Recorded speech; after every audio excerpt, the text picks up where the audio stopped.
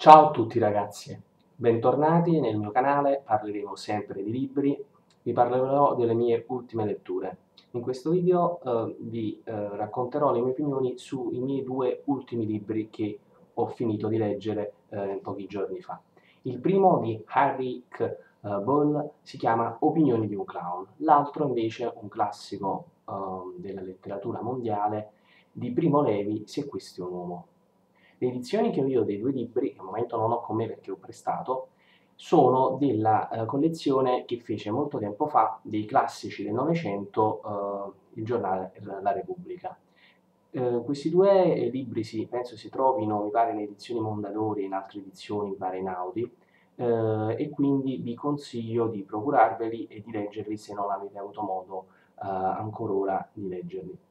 Allora, iniziamo con Heinrich Boll e il suo Opinioni di un clown. È un libro breve che parla di una giornata di fatto di ritorno da una sventurata giornata lavorativa di un clown che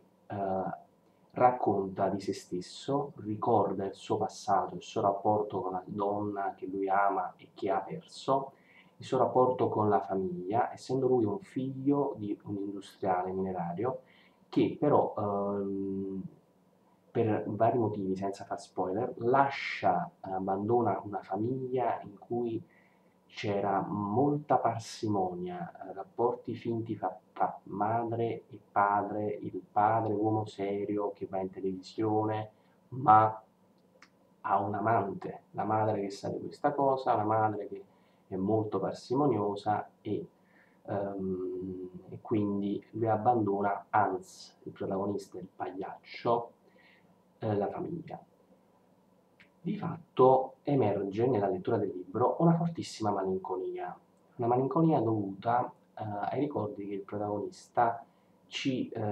trasmette e anche dal vissuto che lui nel presente del libro ci comunica. Infatti lui parlerà con varie persone al telefono, ci racconterà di molti suoi amici o pseudo-amici, farà un ragionamento sulla religione cattolica, un pochino anche su quella protestante, e parlerà anche del periodo della seconda guerra mondiale. Ogni personaggio ha varie sfaccettature attraverso la voce narrante di un narrante che è lo stesso protagonista Hans Schnier, ovvero il pagliaccio. Ripeto sempre questo ovvero il pagliaccio perché durante tutta la lettura emerge la figura dell'artista pagliaccio in brevi cenni. Infatti ogni tanto il narrante ce lo ricorda che lui è un artista e nella fattispecie un clown. Ci parla di come lui si allena e ci parla anche di come ormai l'inerzia l'abbia avvolto,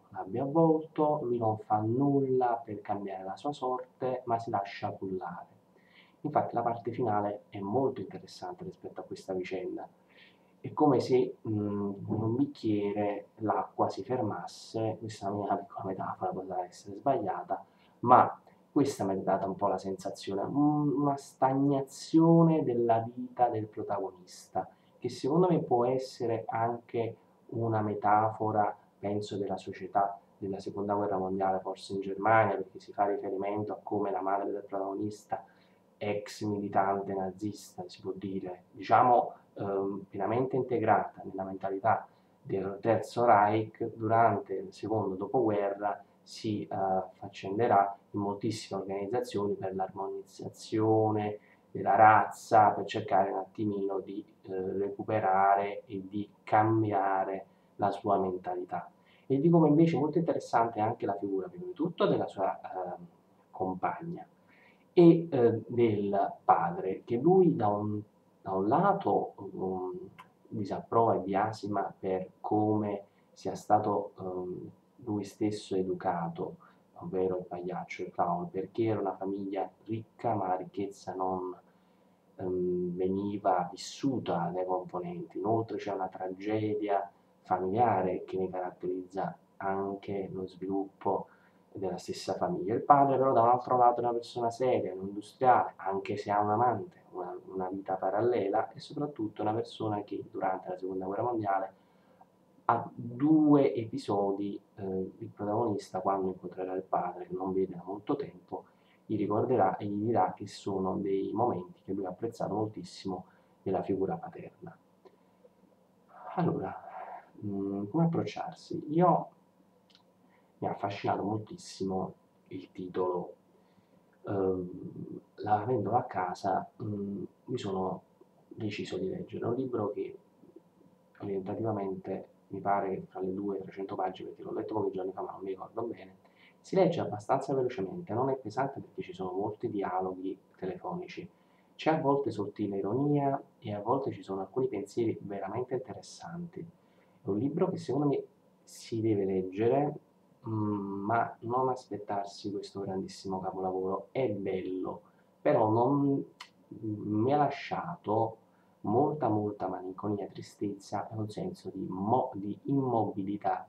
e di come l'inerzia, di fatto si muovono le cose attorno al protagonista e lui rimane fermo e cerca solo di vivere il presente. Non ha prospettive di futuro, rifiuta anzi aiuti del padre per cercare di migliorare il suo futuro dal punto di vista artistico, che la cioè il padre dice: io mi sono informato, ti posso far migliorare artisticamente. Il protagonista non gli importa, il protagonista gli servono solo dei soldi per vivere il presente. Questo è un po' il messaggio che mi ha trasmesso questo libro. È un libro quindi che consiglio, un libro che si legge velocemente, un libro però, da cui ripeto, non bisogna aspettarsi, almeno per quanto mi riguarda, un capolavoro eccezionale, però è ambientato a Bonn,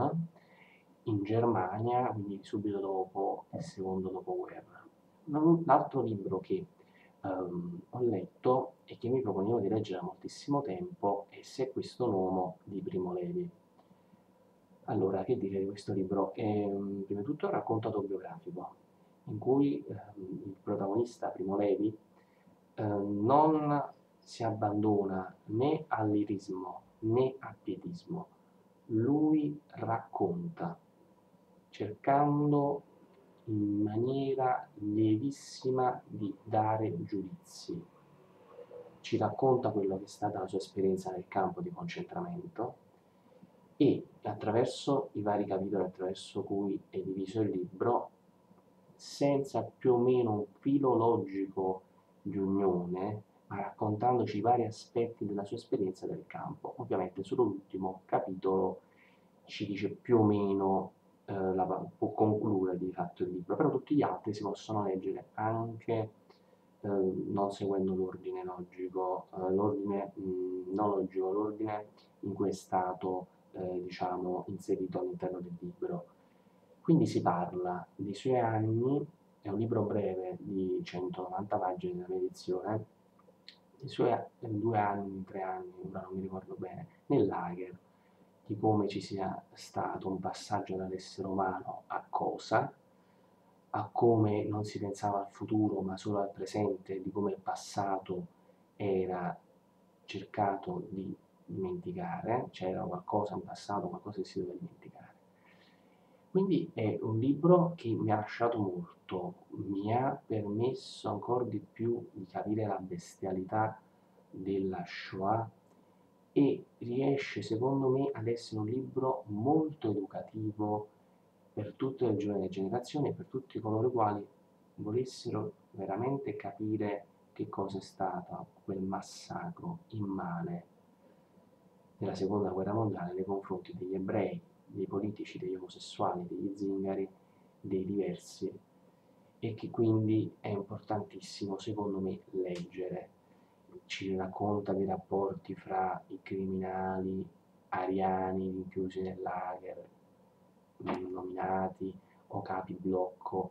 o capi comando, di come loro comunque trattavano come cose gli ebrei. Ci parla del commercio della sopravvivenza, il commercio all'interno del lager attraverso scambi, cose folli per cercare di prendere un pezzo di pane. Ci racconta un po' la vita bestiale. Non ovviamente ci dice cose terribili, Io l'ho letto a 30 anni, quindi forse l'impatto è stato leggermente minore, non mi ha spaventato, sapevo a cosa andavo incontro nella lettura, perché ho visto molti film e molti documentari, ho studiato che cosa è stata la bestialità della Shoah, di questo enorme eccidio degli ebrei, degli zingari e di tutti gli altri, insomma, purtroppo le minoranze e anche i nemici politici e quindi sono riuscito a, tra virgolette, ammortizzare lo shock. Però, tranne alcune scene nella malattia, altro, il libro è una fotografia, dice io ho vissuto questo. Il libro ovviamente è molto molto molto molto molto bello leggere la poesia iniziale che chiarisce il tutto ed è un libro che consiglio a tutti e che si può leggere secondo me passati penso 12-13 anni ad ogni età